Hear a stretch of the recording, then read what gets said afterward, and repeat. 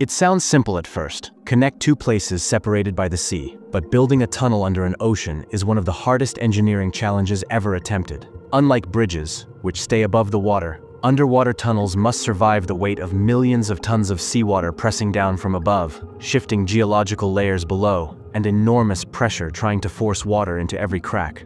Engineers who attempt this kind of construction know that even a single weakness can flood the entire tunnel in seconds. That is why the design, geology, and safety systems behind the world's deepest underwater tunnels represent some of the most carefully planned projects in human history. Before construction begins, engineers need a compelling reason to build underwater. In almost every case, they choose a tunnel only when the ocean is too deep for bridge pillars, the weather is too harsh for long-span bridges, or the shipping traffic is too heavy to allow high marine structures. The seabed may also be unstable, making traditional methods impossible. So the decision begins with constraints of geography, environment, and transport needs. A tunnel provides a direct, weatherproof connection that can last over a century, but it also requires extreme precision, because the structure will sit deep beneath the seabed, where water pressure increases by 1 atmosphere for every 10 meters of depth. At depths reached by modern underwater tunnels, pressures can exceed 10 or 12 atmospheres, enough to crush unprotected machinery instantly.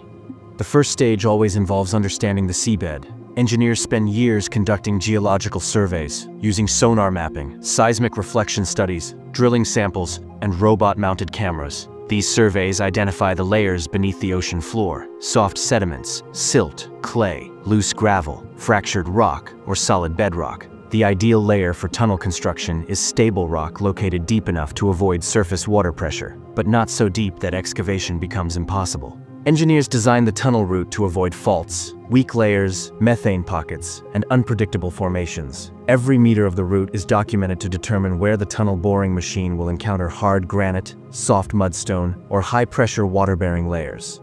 Once the geology is understood, the next major problem is water pressure. Even if the tunnel is carved deep inside stable rock, water still finds pathways through microscopic cracks. Over time, these cracks enlarge. So engineers calculate water ingress rates, pore pressure inside rock layers, and the pressure exerted on the tunnel lining. The deeper the tunnel, the stronger the lining must be. Concrete alone cannot handle the load. That is why modern underwater tunnels rely on multi-layer protection.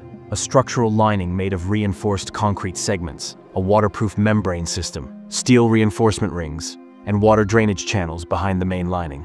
The combination ensures that even if water penetrates the outer layer, it can be captured and diverted without entering the traffic zone. To excavate the tunnel, engineers design a custom tunnel boring machine, or TBM. A TBM made for underwater construction is very different from one used on land. It must be sealed against extreme pressure and equipped with a chamber that maintains high internal air pressure. This prevents water from rushing in during excavation. Inside the TBM, workers operate in a pressurized environment similar to conditions experienced by divers. Airlocks separate each section of the machine. Before entering or exiting, workers must adjust to pressure gradually, or they risk decompression sickness. The front of the TBM has a rotating cutter head designed for the type of rock expected. Behind it, conveyor belts remove crushed material. Then automated arms place precast concrete segments in a perfect circular shape. Each ring is bolted and sealed immediately, ensuring the tunnel is structurally stable only meters behind the advancing cutter head. The TBM must navigate accurately beneath the seabed. GPS signals do not penetrate deep underground, so engineers use inertial navigation systems, laser guidance, and powerful sensors to keep the machine on the planned path. Deviations of even a few centimeters can make connecting two tunnel segments nearly impossible. Pressure sensors continuously monitor the face of the machine, because if the TBM breaks into an unexpected water-bearing layer, the inflow can be catastrophic.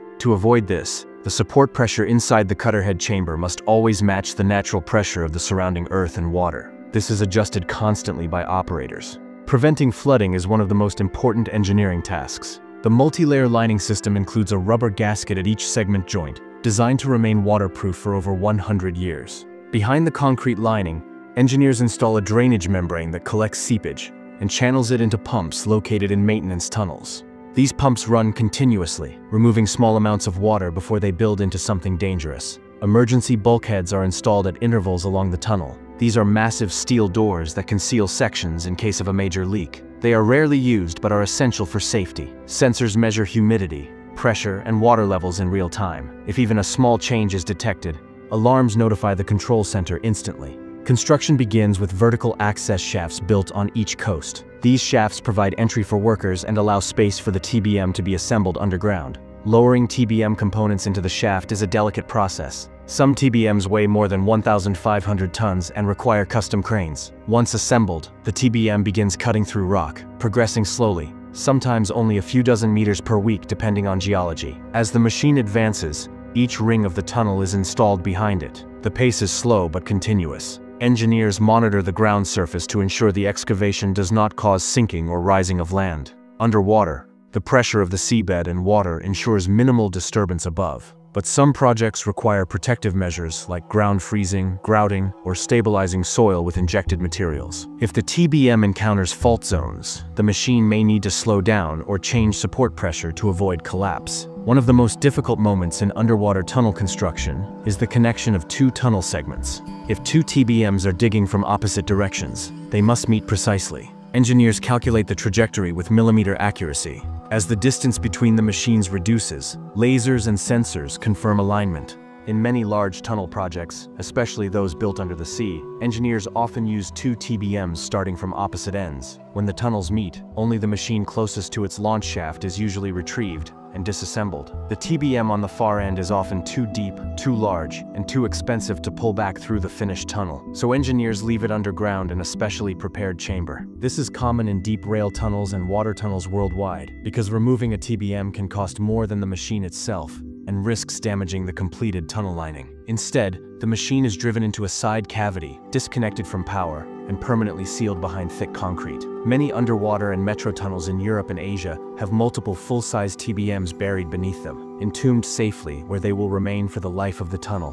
When the cutter head finally breaks through, it is usually into a controlled chamber filled with pressurized air or slurry, ensuring no water rushes in. The final lining is installed, sealing the connection permanently. After excavation, the tunnel undergoes extensive testing. Engineers fill sections with water to test for leaks. They measure the structural strength under maximum pressure load simulations. Ventilation systems are tested to ensure fresh air circulation in case of fire or congestion. Emergency exits, cameras, pumps, and lighting systems are installed. Fireproof coating is applied to key areas. Electric systems and communication cables are laid along maintenance paths. The tunnel's internal drainage system is tested by injecting controlled amounts of water to ensure it flows correctly into pumps. Even after completion, underwater tunnels require constant maintenance. Pumps operate 24 hours a day. Engineers inspect the lining with automated robots. Sensors transmit data on temperature, moisture, and vibration. Any sign of water entry is examined immediately. In many tunnels, maintenance crews perform scheduled shutdowns to clean drainage pipes, replace worn seals, and upgrade safety systems. Some tunnels include service tubes running parallel to the main passage, allowing workers to access equipment without closing traffic lanes. Keeping the tunnel from flooding relies on a combination of engineering layers. First, the geological layer. Choosing stable rock reduces the chance of collapse or water-bearing fractures. Second, the structural layer. Reinforced concrete segments provide physical strength. Third, the waterproof layer. Gaskets, membranes, and sealants prevent water infiltration. Fourth, the drainage layer. Pumps actively remove any seepage. Fifth, the emergency layer. Bulkheads isolate sections during extreme conditions. Sixth, the monitoring layer. Sensors detect issues before they become dangerous. These systems work together to keep the tunnel safe under the enormous pressure of the ocean. Without them, any minor problem could escalate rapidly. Water pressure increases by around 100 kilopascals for every 10 meters of depth. At depths used by modern underwater tunnels, pressures can exceed 1,000 kilopascals, strong enough to push water through microcracks, deform metal, and destabilize concrete. This is why engineers design with redundancy. Multiple layers exist so that if one protection fails, others take over. The construction of deep ocean tunnels also requires international standards. Ventilation must meet strict guidelines to remove vehicle exhaust. Fire systems must include foam suppression, emergency walkways, and escape passages. Power supplies must be redundant, with backup generators designed to operate even if the main grid fails. Communication systems must function during emergencies, and control rooms must have real-time access to every sensor and camera inside the tunnel. In many projects, the pressure difference between inside and outside remains the greatest challenge. The tunnel may operate at normal atmospheric pressure inside, but the surrounding rock carries the weight of the ocean above. This is why the concrete lining is often several feet thick. High-strength steel is used in joints. The waterproof gaskets are designed to remain flexible for decades, resisting chemical corrosion from seawater minerals. Modern underwater tunnels incorporate new materials such as fiber-reinforced polymers, corrosion-resistant alloys, and improved gasket compounds. TBMs themselves have advanced dramatically, with more powerful cutter heads, automated guidance, and sensors that monitor rock conditions in real time. All of this allows deeper and longer tunnels than ever before. The deepest tunnels of today prove that humans can build stable structures far beneath the surface, but they also show the limits of engineering. As depth increases, water pressure becomes extreme, and the cost rises sharply. Specialized machinery, geological preparation, and safety systems grow more complicated. This is why underwater tunnels represent some of the most expensive infrastructure projects in the world. Still, they continue to be built because they provide permanent, weatherproof connections that last generations. They allow transportation networks to link regions separated by the sea, reduce travel time, and support economic growth. The fact that these tunnels operate safely despite being buried under layers of rock, sediment, and ocean water is a testament to modern engineering. Today, underwater tunnels stand as some of the most challenging construction projects ever completed. Their success depends on years of planning, precision excavation, geological science, structural engineering, waterproofing technology, and continuous maintenance. The deep ocean remains one of the most hostile environments on Earth for construction, yet engineers have learned to tame it using design, pressure management, and advanced machinery. The deepest tunnels ever built continue to function because every meter of their structure was designed with one clear purpose: prevent the ocean from entering no matter what. That is how engineers built tunnels beneath the deepest parts of the sea and kept them from flooding, turning some of the world's most extreme environments into reliable transportation routes used every day. Don't forget to subscribe.